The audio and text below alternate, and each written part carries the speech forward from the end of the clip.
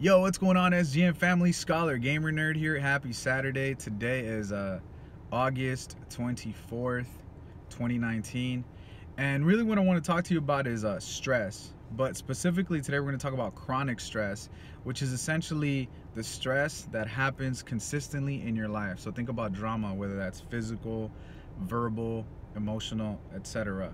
So before I get into my commentary, I should note that I got this information from a TED Talk that I recently watched. I'm not an expert in neuroscience, therapy, or counseling. I'm simply a teacher who wants to share this information with my students, my friends, colleagues, and my YouTube community.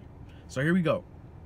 Basically, what happens when you experience chronic stress, remember, like the bad kind of stress. I'm not talking about the kind of stress where like you're thinking about, responding to emails or lesson planning in my case. That's the good kind of stress, right? That's the stress that keeps you productive.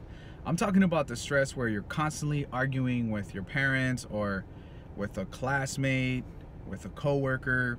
You're constantly fighting people in the neighborhood. You're constantly engaging in these really toxic sort of exchanges with other human beings or with yourself and your mind, right? Be they physical, verbal, psychological, etc.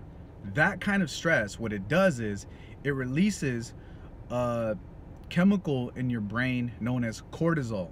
And what cortisol does is basically turns on your fight, flight, or freeze abilities, I guess, of your brain, right? So it's telling you either to fight, right, to flight, like leave the situation, or freeze. But the problem with cortisol, this is according to the science, all right, in the TED Talk that I'm going to link in the description below.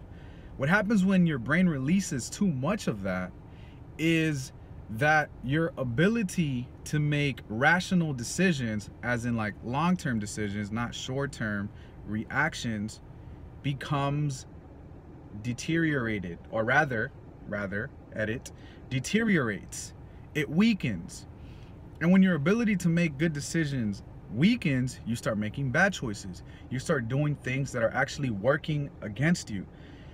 And that's really the message that I want to push forward today, scholars, is that chronic stress is going to weaken your decision making, which is why it's important to actually be very careful with how you're engaging with other people, right?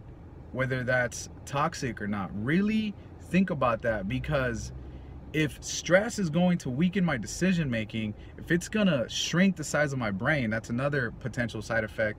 I don't want to deal with that, right? So it is essentially to my benefit to avoid the stress, right? And I think it was really cool to learn about this stuff, even though I'm not an expert on it. It was really cool to learn about it because now I'm in a situation where there's actual science, like neuroscience, that justifies the idea of good vibes only, because that's where I'm coming from, right? When I say good vibes only, I'm talking about living a stress-free life, living a successful life, right, with your family, loved ones, friends, co-workers, etc., right? Just living a better life, period.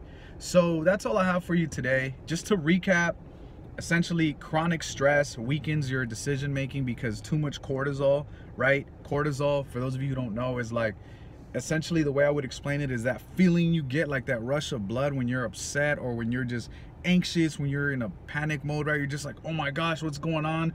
I don't know what's happening with me. And you just feel very like kind of desperate, I guess, but like you feel this intense burst of emotions, right, in your body. I imagine, right, that's how it feels, right, when your brain is releasing cortisol. Experts can correct me if I'm wrong, but yeah, guys, that's the message I want to leave you with today. Really manage to the best of your ability your stress levels. Please share this with somebody you love, somebody you trust, somebody you care about, because truly the purpose of this channel is to encourage everybody to live a better life, period. Okay? So that's all I have for you today, SGN family. As always, don't forget to be a scholar first, gamer second, and a nerd always. Take care, guys.